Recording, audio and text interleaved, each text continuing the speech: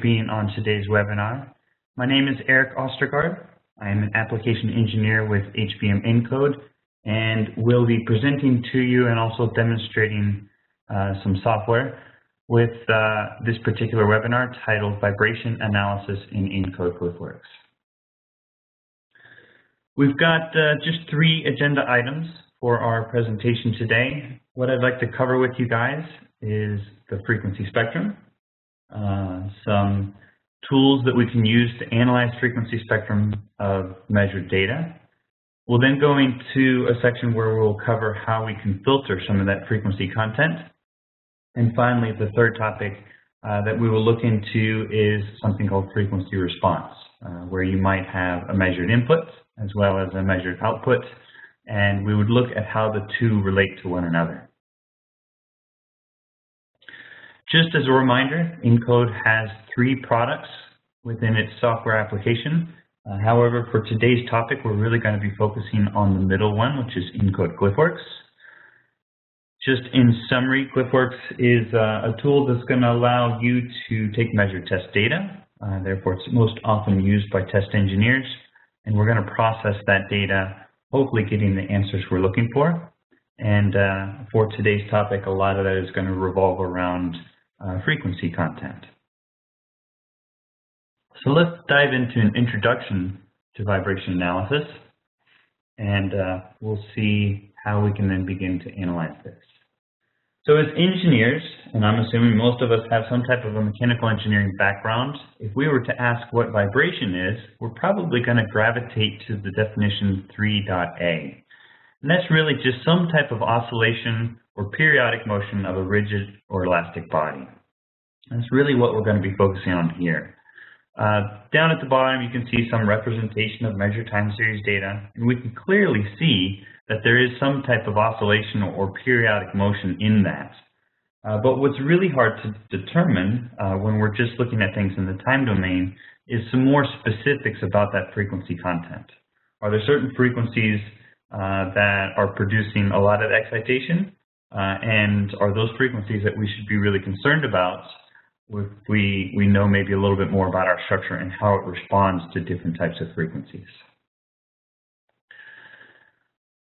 There's a concept of resonance that our structures are going to sometimes exhibit. This is true for very large structures, something like civil applications like buildings and bridges, and it's also going to be true for very small objects, all the way down to things that are the size of molecules. Now, for us, we're going to be somewhere in between, dealing with structures that you commonly find in aerospace, so on ground vehicles. But they're all going to have the same kind of response to different types of frequencies, some of them being natural frequencies. And this would be if we had a simplified single degree of freedom structure. A natural frequency could be represented by the square root of the stiffness over the mass. What we do know is that at small amounts of input energy near those natural frequencies, we can expect to see very large vibrations. So this idea is something that in some cases we might want to avoid. So if we're trying to design a structure and we want it to be able to last a long time, we want to make sure that the type of inputs that are subjected to that don't excite resonance in that structure such that we start to see very high cycles of stress. There are other applications, however, where that is maybe a desired thing. A perfectly good example of this is something we find in all of our kitchens, and that's a microwave. The microwave is designed to excite the water molecules in the food, thereby creating additional heat via friction, and then we get a quickly heated up cup of coffee. So these are just some concepts and some ideas about resonance and vibrations and how they play together. So what I'd like to do now is dive a little deeper into the frequency domain, and we're going to start to see where some of these tools come into play in the software. So one of the things that we need to understand is the dynamic response of our structures. These structures are going to have more than one natural frequency. If we look at the screen capture on the slide here, we've got a model of some exhaust components and a muffler. And the different components within this assembly are going to have different resonance frequencies, and those resonances are going to have different shapes, so those natural frequencies are. If we were to, for example, focus in maybe on this tailpipe right here that's extending beyond the muffler, that one could have a natural frequency that is a flapping up and down. There may be another one that is torsional in nature. And those types of shapes or modes are going to have different effects on connectors, maybe right here at this flange right here. So we need to understand how we can decouple the measured data and look at that in the frequency domain. And then also with that information and maybe a really good understanding of our structure itself, we might be able to determine how we can, for example, define an accelerated test on a shaker table. So we need to come up with a methodology that allows us to take our measured time series data and then bring that into the frequency domain. This is actually something that was done quite a long time ago, in the late 1700s by Fourier. And what it allows us to do is essentially represent our time series data as a series of sine waves. And we can see that on this slide right here. If our time series data looks like this plot in the upper right, we can see that it's got some cyclic content in there. Perhaps not the most complex time signal that we've ever seen, but we can probably begin to see that it is made up of a series of sine waves. One of the sine waves, the lower frequency one, seems to have a path that is closely following where my mouse is tracking. And we could probably begin to see what its amplitude might be. There are some higher frequency signals in this as well. And if we were to look at this the way that Fourier looks at this, perhaps maybe in a three-dimensional plot like this, our time signal, which we can see here, and it is in the time domain along this axis, can then begin to be separated out into a series of sine waves. And those are now represented in the frequency domain, where we can look at the phase, we can look at the amplitude, and we can look at the frequency of each one of those individual sine waves. Adding them all together would eventually give us our original time series data. The frequency domain can be plotted in the form of a PSD, or in this case, an amplitude spectral density, where we see now peaks that represent those four simple sine waves. Now, the PSDs that we're going to be using in everyday life are going to be a bit more broadband than what we see here, or at least not as peaky. It's going to have quite a bit more frequency content into it, but this is essentially the way in which we're going to decompose our time history. So when we add up all of our sinusoidal waves, they're going to create the original signal. So if we have this square wave that we see here in the slide, some questions we can ask are, is it periodic? And is it a sine wave? Clearly it appears to be periodic, but at the moment it doesn't look like quite like a sine wave.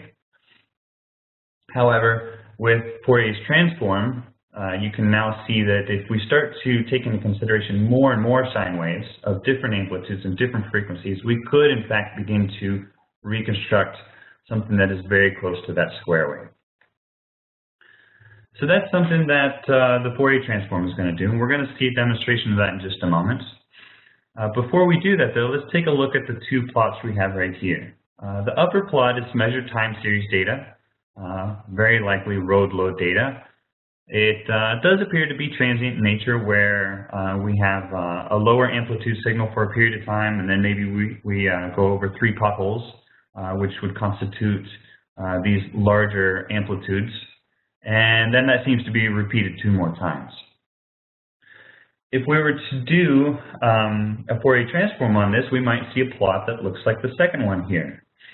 And normally at this point, if this is kind of a face-to-face interactive presentation, I'd have people kind of break out into groups and think about the different types of things we can determine just by looking at the frequency content. But since this is a webinar, I'll just go ahead and go through the questions for you guys and give you some answers to those. So for the first one, the sample rate of the time series data. It's something that unless you've intentionally changed a default setting, we could actually infer what the sample rate of the time series data is just by looking at the maximum frequency that we see on this horizontal axis. That is currently set at 80 Hertz, and that would suggest sample frequency is going to be 160. So by convention, the maximum frequency that we would see in a PSD would be the Nyquist frequency, and that by definition is going to be half of your sample rate. The next question, kind of interesting. What country was this data recorded in?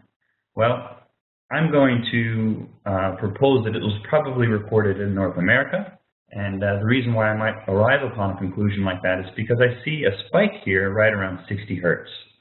So it's quite possible that there was some interference in the surrounding area where this test was conducted, and what it's doing is it's picking up the 60 Hertz frequency content from other electrical devices that might be plugged into an outlet somewhere in the vicinity.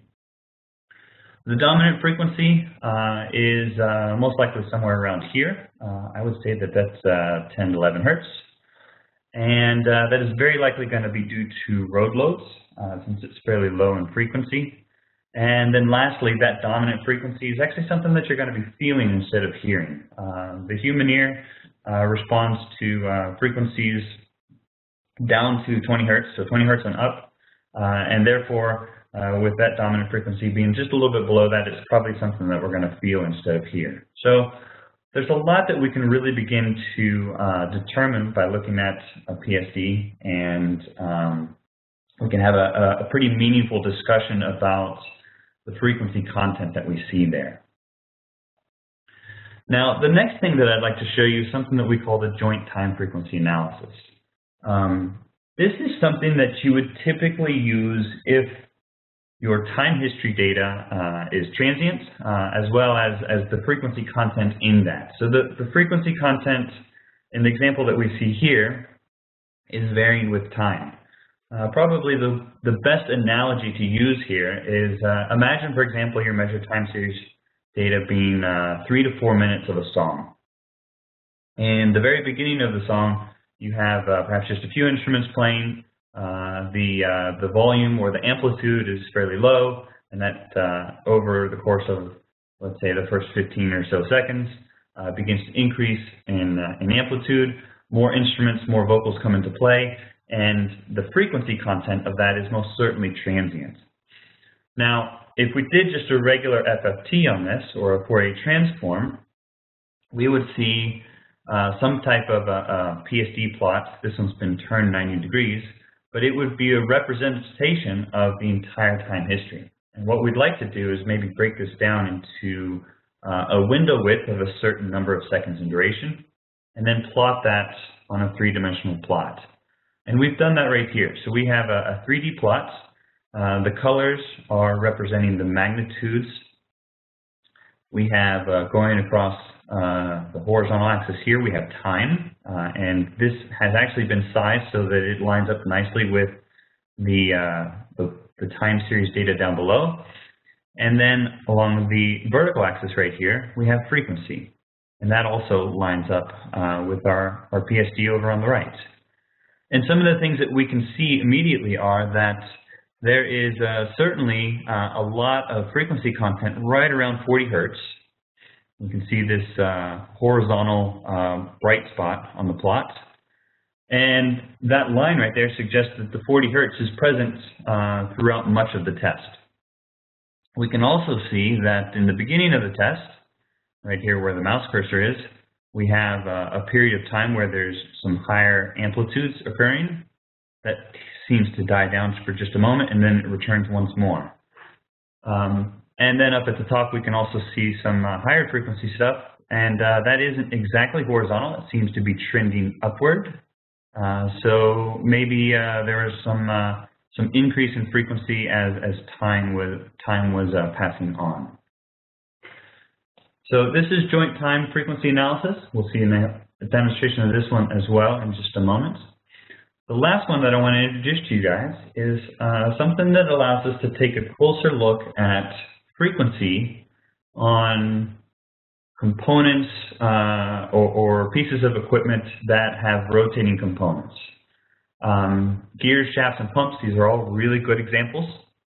And what we're going to be able to do is look at how the frequency content changes with rotation as well.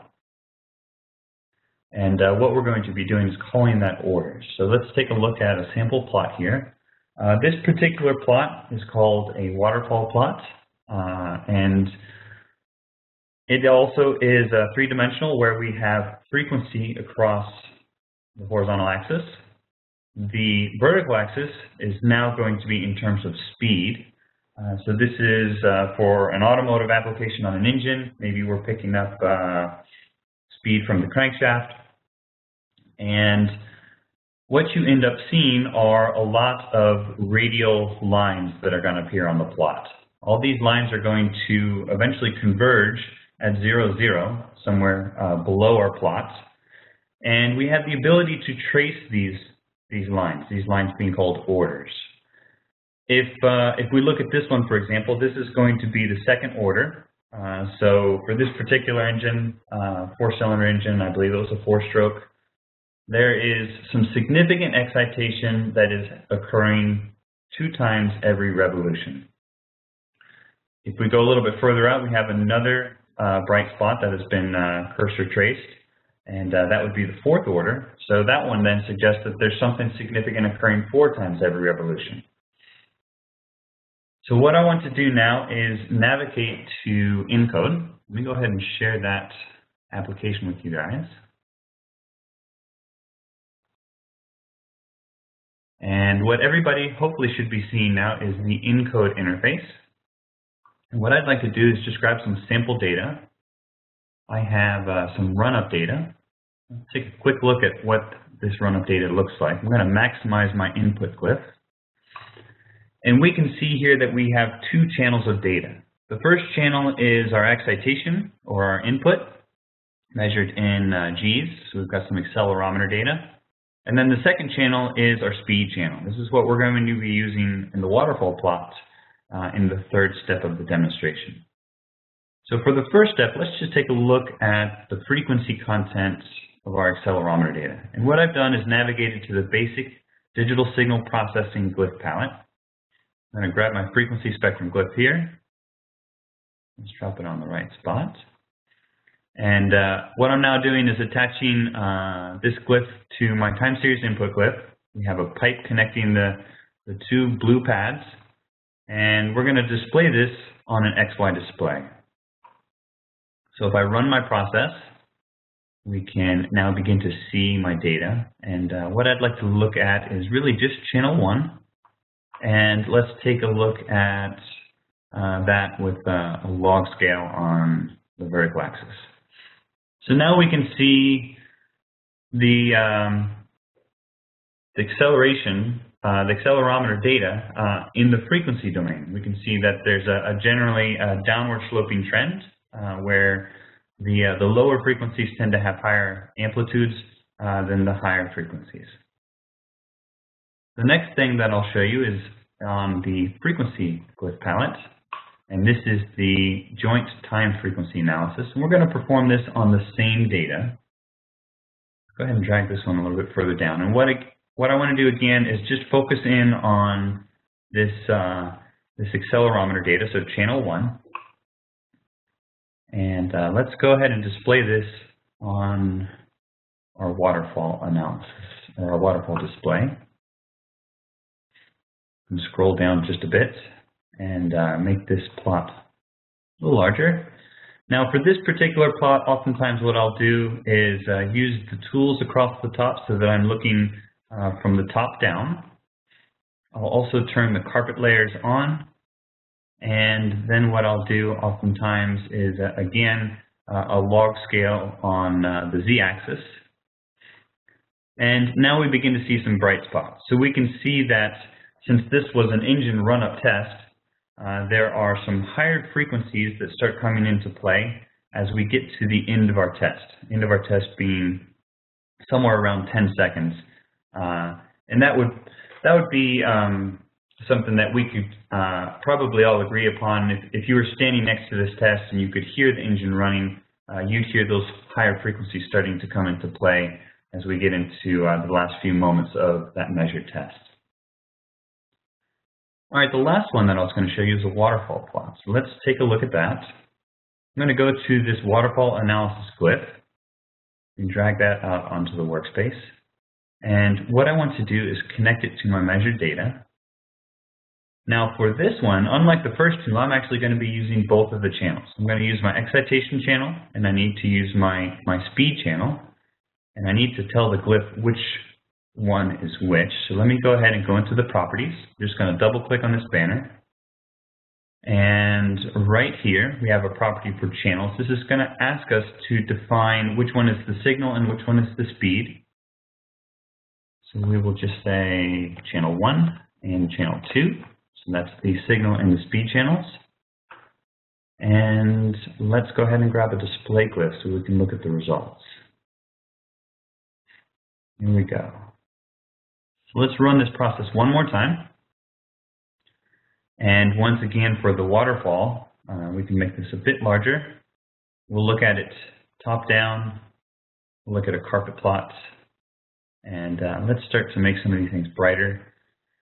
And for this one, the last thing that I want to do is really focus in on some of the lower frequencies. We've got a lot of bright spots there. There's a lot of excitations occurring 2 to 300 hertz or lower. So let's just double click on the banner, open up the properties of this glyph, and under limits, I'm going to uncheck the auto scale, and I'm going to define my maximum frequency as 300 on the plot. And now we can really start to see some of these bright spots. We can trace cursors on this particular plot. That's done right with this tool here. So if I click and hold just for a moment, you can see I can trace the orders. Let me go ahead and click on that. And now you can tell that as I move my mouse, I've moved it to right over that second order. This is something that appears in the upper left in a yellow box. Oops, let me try that one more time. There we go. And if I click on that, I can create a cursor on the second and then the fourth order. These can be displayed as 2D traces. Let me go ahead and show that to you. If we go into the properties, now that I've created those 2 order cursors, let's go ahead and go to the Advanced tab, and I want to show the slices. So we'll turn this to true. You can see the cursors are already set on something that is very close to 2 for our orders and 4. And now we can see a trace, red being the second order and blue being our fourth order. And that is going to be essentially these bright spots that we're following on our waterfall plot. All right, let's go ahead and jump back into the PowerPoint material and take a look at the next section. So the next section is covering filtering. We've got quite a few different tools within nCode that allow us to do filtering. Some of them will allow us to focus in on the really important things. For example, if we've got a PSD that looks like the one below, and we're really only concerned with a certain section of that. Maybe I'm not interested in any of the frequency content beyond 60 hertz. I could do a low pass filter at 60 hertz and see what the data looks like at 60 hertz and lower. There are other times where maybe you want to focus in on a narrow range, and that's another type of frequency filtering that we can do as well. Let's take a look at some examples here. So examples of filtering. The very first one that we're looking at is one that is a low-pass filter, and it's going to be applied to the data on the right. So we've got a plot of our time series data, the red being the unfiltered raw data, and you can see that it has quite a bit of higher frequency content in it. This is something that's done on an automobile. Accelerometer is probably located somewhere near the braking system, somewhere on the suspension components. And what we're seeing here is longitudinal acceleration under braking. So we've got a lot of chatter that's occurring. It could be something like the ABS that's starting to show up in our measured data. And if we do a low-pass filter, right at 5 Hertz, we get a much smoother line, and that's going to be the blue trend on top of it. So if you're really interested in this smoothed out data where we've taken out a lot of that higher frequency content, this is probably going to be the easiest thing for you to do. It's just to set up a low-pass filter and then analyze the newly created time history, in this case the blue curve. There are other times where we might want to do a high-pass filter. So this is going to keep frequency content that's above some cutoff point.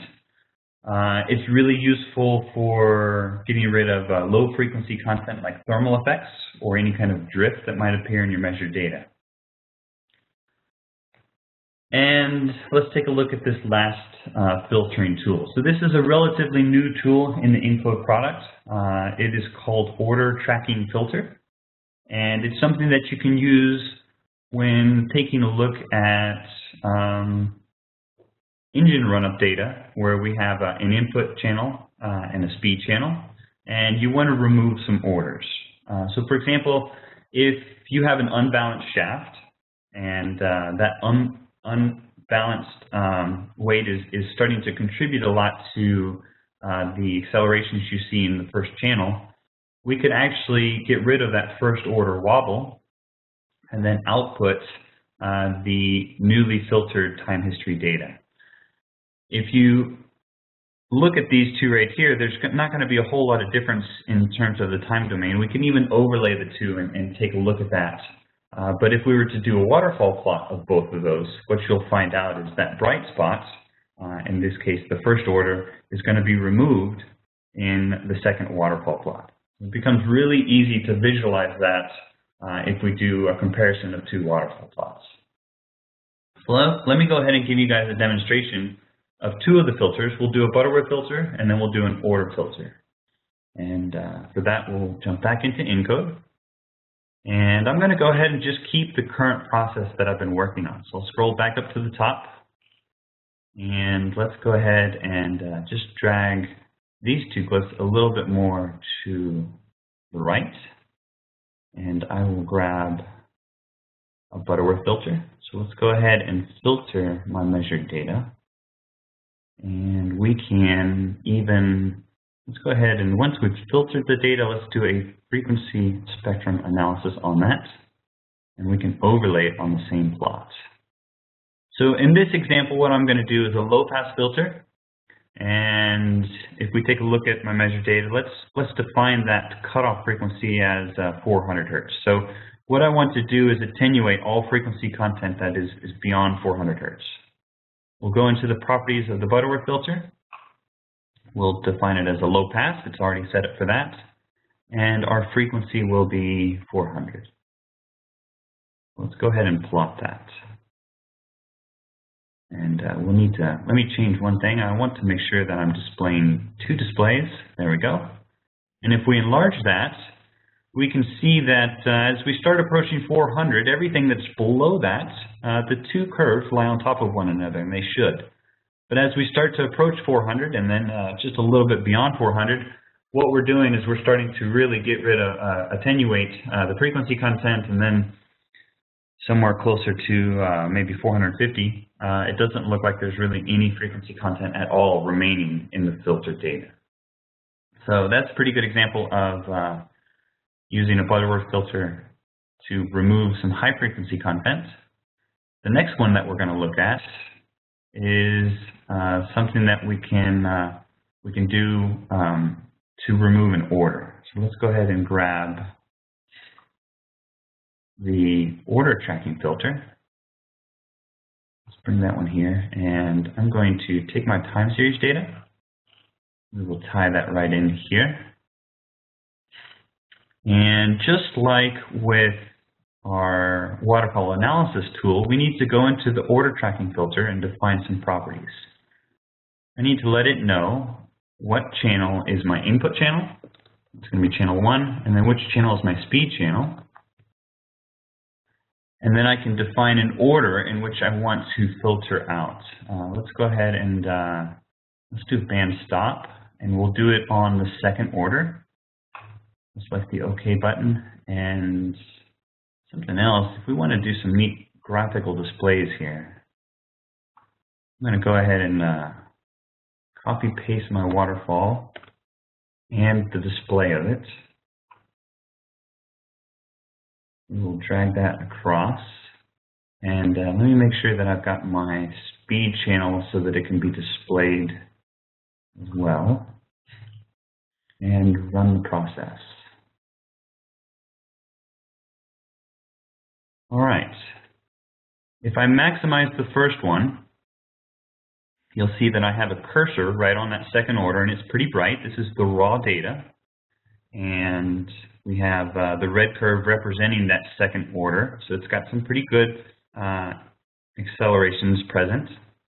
If we then look at the second waterfall plot, this cursor is in a blue area. So we've got a scenario now where we've filtered out just that particular order, and that becomes really clear when we look at it on a 2D slice.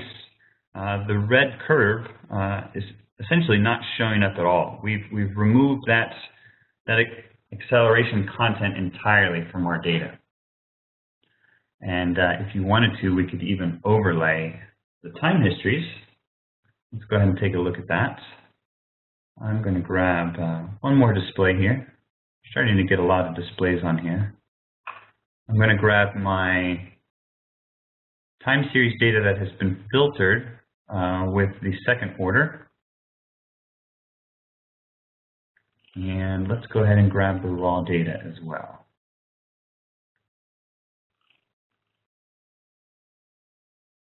Okay. So if I maximize this particular plot, the first graph that we see in red is going to be our raw data. The second one is showing us our accelerations after it has been filtered, after we've removed that second order. And if you were to overlay these two, you can do that with the overlay button, you'll see that there is some difference, although just from a visual perspective, it would be really hard for us to say much more than that by looking at it in this particular plot. We've removed frequency content, but we can't really quantify that. And that's where doing side-by-side comparisons on waterfall displays might be a better graphical representation of what you've actually removed from the frequency content. All right, let's go back into our presentation, and we'll go into the very last section. And this particular section is going to be focusing on the frequency response analysis. So what we've just learned is that we can use the frequency spectrum to determine how much vibration energy is present at different frequencies. What that won't allow us to do is compare two channels where we have an input and an output. So we have a schematic down below that is showing us we've got some type of an input response here.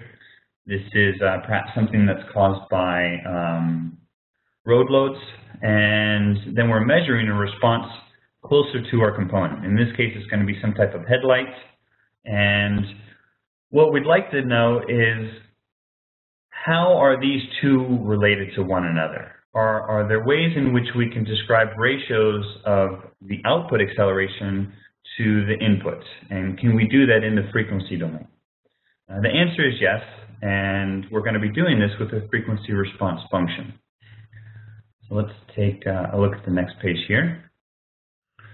When we measure this frequency response function, we're going to be exciting the system with known inputs. We can do this over a broad range of frequencies. Typical ways of doing this are going to be things like a sweep, if we're doing some type of an indoor test. Perhaps it's a wrap test where we've instrumented the hammer as well as the structure that we're wrapping. And then we're going to measure the response and calculate the characteristics of the output and input versus frequency. Some typical things that you might be looking at. There's a lot of different output types that we can generate from this type of analysis. Some of the more common ones, though, will be things like gain. So the very first plot that we see here is the gain that we see from the input to the output. If you have a gain that's close to 1, which is what we see here in most of the frequencies that are 70 hertz and below, there's essentially no amplification. As we get closer to 160, however, we can see that the gain is increased to 3.5. So that is suggesting that we're probably getting closer to some type of natural frequency in our structure. And if we excite it with a frequency that is around 160 hertz, we're going to start to see larger amplitudes in that excitation. This might be a warning bell for us where we have some frequency range that we'd like to avoid. Maybe we can, if this is, for example, the seats for the bus driver in a commercial bus. Maybe we can do something to the suspension system within that seat to remove or change the gain, remove the amplification that we see in that particular frequency. What might also be important in that particular scenario is to have a really good understanding of how the human body responds to different frequencies. And if 160 hertz happens to be something that the human body is sensitive to in a seated position, then we should certainly look closer into trying to reduce the gain in that particular frequency. Other things that we might see are phase. So this is how much the input is going to either lead or lag the output. And then we have coherence as well, and this is going to actually show us going to give us an idea of the linearity between the input and the output. So let me go ahead and give you a demonstration of this particular analysis tool. We'll go back into nCode, and just so that we can keep let me go ahead and I'll just clear this out, and we'll start with a new time series data file, and this one has 2 channels in it. If we look closely, we will see that they are both channels of acceleration.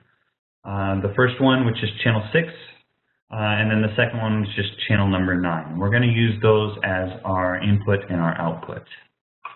Let's go back to our frequency spectrum glyph palette here, and we will go to the frequency response analysis. And let's go ahead and go into the properties of this. Just like with the waterfall analysis, I need to tell this glyph which channels are which. So I'm going to define my input as channel number 6. I'm going to define my response as channel number 9. And I'm going to focus in on just one of the analysis types, and that is going to be the gain. And we can then OK those properties and grab a display glyph. So what we'll do is an XY display on our histogram data that will be coming out of this red pad. And if I run this process and maximize the results, we can now see that in the very low frequencies, our gain did in fact start out around 1.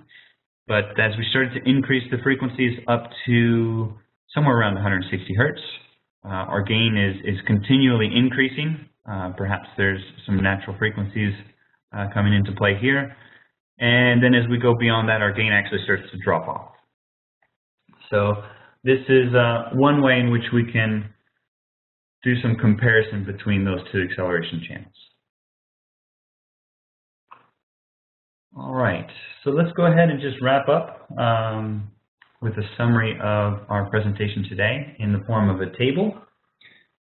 What we've learned is that time is most often going to be our independent variable, but there's a lot of things that we might not be able to determine just by visually looking at our time. Advantages of time is that, sure, we can easily visualize what we would often call a squiggly line. the oscillations that are present in our time series data. We could see transient behaviors as well. However, it's going to be much more difficult to try and pick out patterns that are occurring in the frequency domain. So that's kind of where we would then go to this second row right here, convert things into the frequency domain with one of the analysis tools that we saw today, often starting off with just a simple Fourier transform. And that's going to allow us to really pick up on patterns that are occurring in the frequency domain. The files themselves, or the data representing this frequency domain, can actually be significantly smaller than the data that we have for our time domain. Obviously, it depends on the duration of your time domain and the sample rate. We can do quite a bit of averaging on our frequency content. A Fourier transform has a couple of options. We didn't really dig too deep into it here, but there are things that we can do to linearly average the frequency content over a long time history, or maybe we want to be a bit more conservative and we might choose an option called peak hold. Some of the disadvantages that we have when we're looking at just the frequency content is we've really lost all concept of time. The duration of that original time series data that we looked at and extracted the frequency content from is no longer a piece of relevant data in the frequency domain. Transient behaviors, to a degree, they can be lost. Although if we use a tool like the joint time frequency analysis, maybe we can still preserve some of that transient nature. And lastly, it can be a bit difficult to get the amplitudes right when we have a broadband process. So just keep that in mind. We've got a lot of tools that allow you to dig deeper into the frequency analysis side of things, where we're looking at maybe just frequency across a single event, maybe joint time frequency if we're interested in transient effects, or waterfall analysis if we've got rotating components in our structures that are producing signals that occur once, twice, or maybe 4 times per revolution. So we have just covered our 3 main agenda items, going over frequency analysis, filtering, and frequency response. And at this time, what I'd like to do is open things up for any questions that any of the audience members might have.